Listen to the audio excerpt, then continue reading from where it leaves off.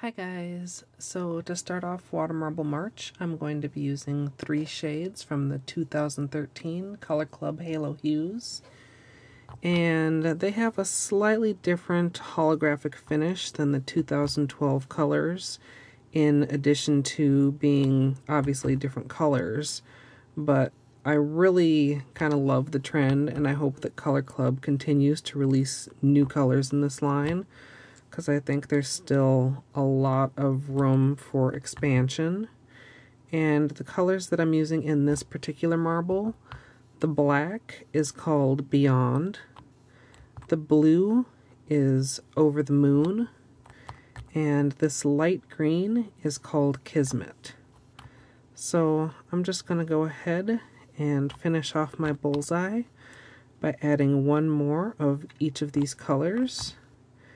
And then I'm going to go ahead and with my orange stick, I'm just going to draw a basic flower design.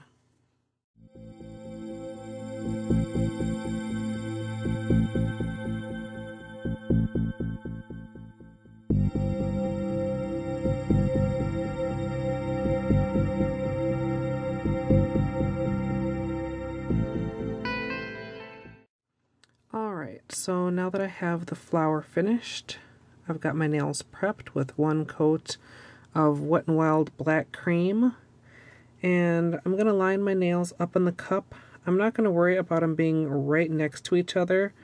I'm actually going to try and stagger them a little bit so that the design doesn't line right up between the two nails, and then I'm just going to dip into the design.